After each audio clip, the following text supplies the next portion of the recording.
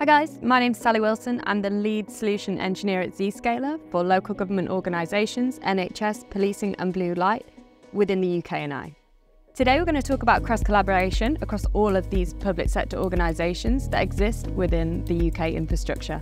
Let's think about how these organisations need to work together in a real-world scenario. If we take the scenario of a road traffic collision, here's the first responder that is on site at a road traffic collision. It's the policeman. The policeman's going to attend the scene and probably he's going to phone in the ambulance because, citizen X who's been involved in the road traffic collision needs, some medical attention. They might also then need to collaborate with other areas of local government or the NHS. So the police officer might need to check the local government database to understand exactly who citizen X is, who his family are, and let them know that probably he's going to be late home for tea. And what about the NHS? Think about, an ambulance service. Where are they going to take citizen X, once they decipher what needs to happen and what medical attention he needs? How does all that play out with a scenario where each of these users has devices that is only connected to their organisation's network? Traditionally, today, that would be brokered by firewalls. And maybe a point-to-point link in between the two. The police officer's device calls home to the VPN concentrator that exists within his organisation.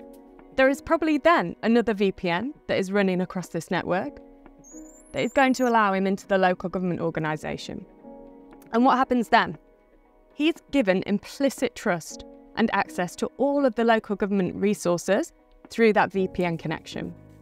It's not breathing zero trust. What about the ambulance then? Same principles apply.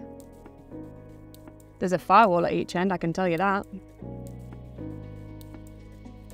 And that laptop is connecting to the blue light organisation's VPN concentrator. That's then creating probably another VPN to the NHS organisation in order for that ambulance to decipher, okay, who is citizen X? What does he require? Is this NHS organisation capacity and resource to be able to deal with the injuries of citizen X? And how does that look? Again, his device is placed directly on the NHS network. I don't need to tell you about the vulnerabilities that have been exposed within NHS organisations today, and this is why this trust model simply doesn't work. So how do we make that better? What if, in between all of these organisations, there was a switchboard in the sky, or the Zero Trust Exchange? The switchboard in the sky is the broker between all of these organisations, the resources and applications that they deliver, and it's giving only the users that require access to the specific information or the specific applications governed based on identity, policy and risk. So road traffic collision, citizen X who's being dealt with by the police officer, in order to access the local government database, would make, through an agent on that police officer's device, an outbound call to the Zero Trust Exchange. The Zero Trust Exchange is going to say, okay, who are you?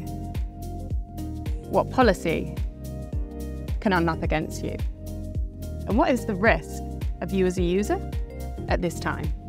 And only when identity, policy and risk have been checked and we're happy that the connection should be made, will the Zero Trust Exchange stitch the connection from the police officer's device to the application or database and resource that exists within the local government organisation.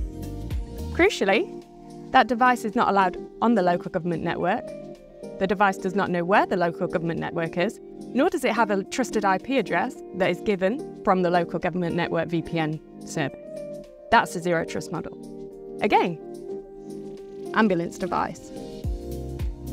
A lightweight agent is making an outbound call to the Zero Trust Exchange. The Zero Trust Exchange is saying, who are you? What is the policy that I can apply against you? And what is the risk of me allowing this transaction at this time?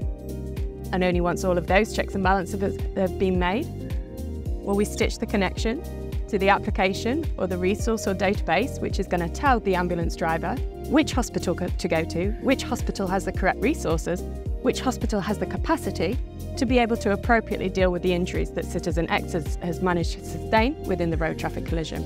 All of this is happening at a cloud-based level without any of the users understanding the location of any of the resources that they need, and without the need for multiple point firewalls and point-to-point connections that sit in between to do the brokering.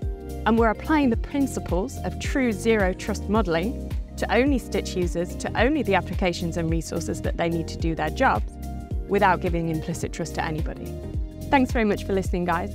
My name's Sally Wilson. If you'd like to know and understand more, please contact us through our website or request a demo. We'd be more than happy to come and talk to you further about this.